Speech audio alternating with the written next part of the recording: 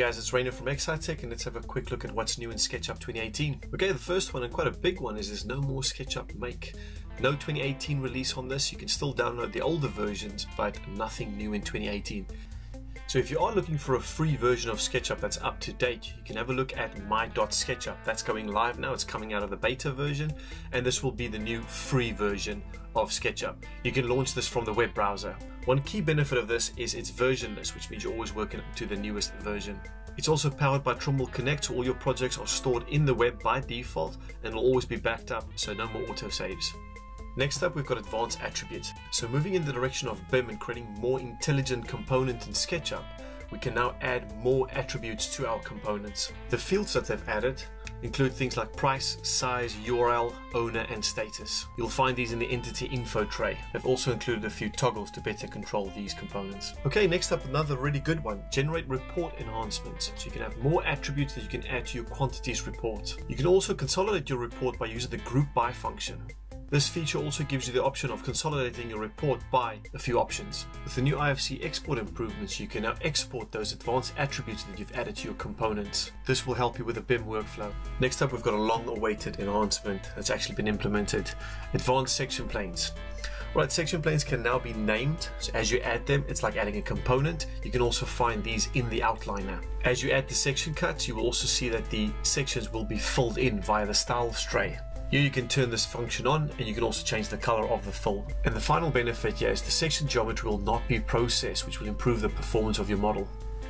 You can now draw rectangles from the center, just press the control key. Okay, and the final new SketchUp Pro features are native support for .stl files, so your 3D printing files, and also anti-aliasing is now supported in the Mac version, not just Windows.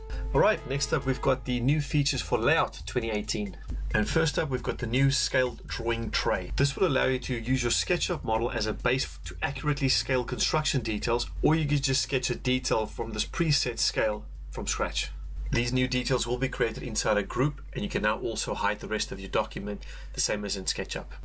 You can now also easily lock individual entities in Layout, things like viewports for instance, to stop you from accidentally selecting them.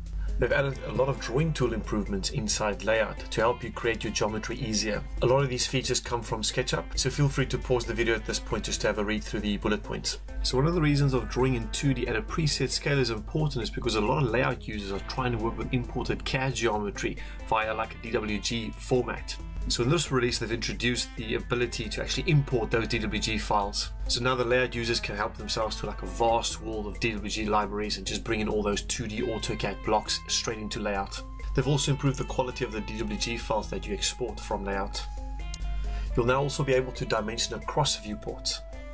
And the final feature we're going to look at in Layout is the ability to tag these advanced new attributes. So when you place a tag in Layout, you then get the option of clicking the drop-down list and choosing one of these advanced attributes to display in your tag. And that's it, guys. Thanks for watching. If you need any more information about SketchUp 2018, feel free to go onto the Tech website. You'll find some details on there. You'll also see the training courses that we offer and also other services. So again, if you have any questions, please get in touch. Otherwise, thanks for watching.